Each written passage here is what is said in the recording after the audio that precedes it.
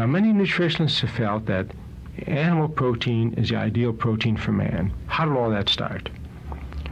Back in the early 1900s, Osborn and Mendel, early investigators, were working with rats, and they wanted to see what foods make rats grow best and grow fastest. And they found very soon that cheeses, dairy foods, eggs, and so on were very good for rats, but vegetable proteins didn't do too well. And so they started what they call a PER system, protein efficiency ratio. And they rated the foods. For example, egg was 94%. Well, that's almost 100% efficient. Cheeses, dairy products, meats, and fish were very high, 90 or 100%. Potatoes, only 67%. Beans and peas, only 42%. And in the early 1920s, as the investigations proceeded, the investigators said there must be something wrong with vegetable foods. There must be something incomplete compared to animal foods because they don't let rats grow too well. And the term incomplete has been widely misunderstood by present-day nutritionists and dietitians. Present-day nutritionists and dietitians seem to think that the word incomplete means not all the amino acids. It's not a complete protein. That's completely untrue, because when the term was first used, we didn't even know how to analyze for all the amino acids. When they said incomplete, they meant that there's something mysteriously missing because they don't make rats grow as fast as the animal proteins. And that, unfortunately, has stayed in the literature, the nutritional and dietetic literature, and so that many nutritionists, many dietitians are treating their patients like rats.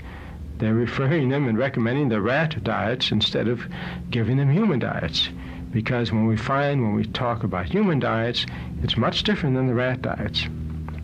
For example, when we first started testing with humans to see the difference between vegetable and animal proteins, we get rather surprised. Dr. Knapp, for example, in this Corpus Christi hospital, treated young infants, 5 to 14 months old, on two different diets. One was a diet primarily vegetable proteins, and the other was primarily a milk diet. And he found it didn't make any difference to these infants. They all both grew just as well as each other as long as they got the same amount of calories. In fact, not only was there no difference in what we call nitrogen retention, that is the amount of protein retained for growth and so on, and no difference in growth rates, but the children actually did better on the vegetable proteins compared to the milk proteins. Children were studied in India by Dr. Reddy. These children were 2 to 5 years old, and he was worried about giving them wheat because in animal studies, wheat has a different amino acid composition and percentage than egg. And since egg is considered as the ideal protein by many because it works well with rats, that we try to model all foods after the pattern of egg. And if the amino acid composition of other foods are not similar to egg, we think that it's inferior. Now, one amino acid called lysine is only half the quantity, half the percentage in wheat as it is in egg. So what Dr. Reddy did was to double the lysine content by adding it to the wheat diets to make it equivalent to egg, to see if that helps children grow, because it does help animals grow. And after experimenting with these children, 2 to 5 years old, he found no difference at all in growth as long as they had enough calories. So that didn't work out. Now, if you feed rats rice, plain rice, they hardly grow at all. But if you feed them rice and just add 1% chicken, the rats do pretty well. So Dr. Lee at Purdue University decided to take 20-year-old young men and see what happens to humans when you feed them rice diets. And he fed one group 100% rice, and the other group had 15% chicken and 85% rice. Let's see what happened. After a period of many weeks, when he checked them out again, he found that those on the rice alone retained about 20% more protein than those on the rice and 15% chicken. It was a real surprise. And yet the amount of rice that was used was only about 6 or 7% of total calories, 1/3 of what the average American eats. And that was plenty for these 20-year-old young active people. And more than that, the rice wasn't even worth eating. It was plain white starchy rice All the minerals taken out, all the vitamins taken out, and all the dietary fiber taken out. Hardly worth eating, and yet the protein in rice was superior to that in rice and chicken.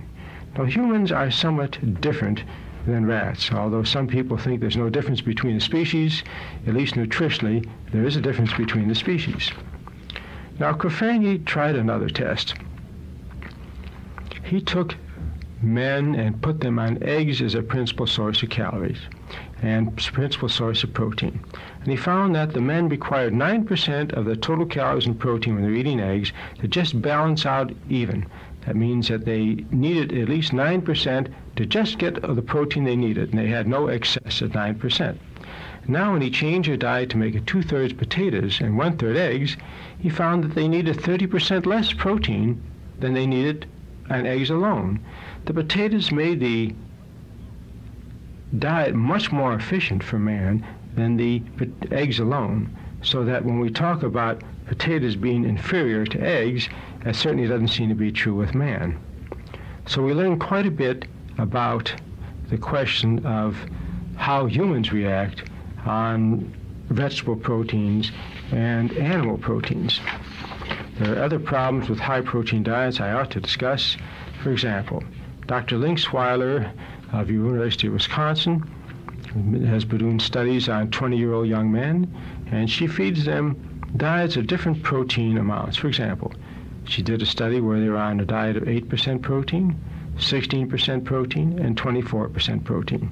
And she found on the 8% protein diet, when they had calcium in the amounts from 5 to 1,400 milligrams a day, that's equivalent to about a half a quart of milk to about a quart and a half of milk a day, that at all these levels, at 8% protein, at all these levels, these young people absorbed more calcium into their bodies and into their bones than they poured out through the urine.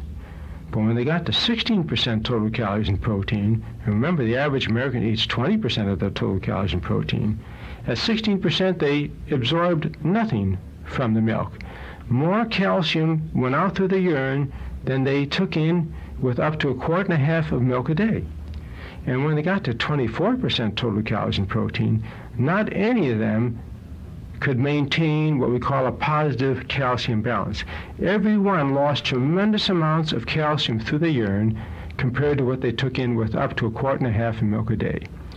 The high-protein diets force the body to take calcium out of its bones if you don't have enough calcium in your diet, to neutralize the problems of the high-protein diet. That's why I believe osteoporosis, or weakened bones, are so much an epidemic in this country. Because nutritionists tell us, and food manufacturers encourage us, to eat a high-protein diet. This forces calcium out of your bones unless you're drinking 5 quarts of milk a day, and you then develop weak and porous bones. Now, these are 20-year-old young men who are active, because if you're not as active as these young men, you're going to lose calcium out of your bones just from inactivity.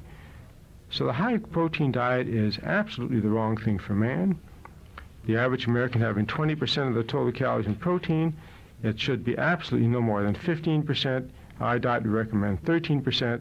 And even if you're an experienced dietitian, you'd have a very difficult time figuring out a diet of natural foods that's less than 10% or 9% of total calories in protein. And yet, you can get down as far as 6 or 7% and not be deficient. So that as far as protein deficiency, it's almost impossible to reach that level. That's the least thing we have to worry about in our country is protein deficiency.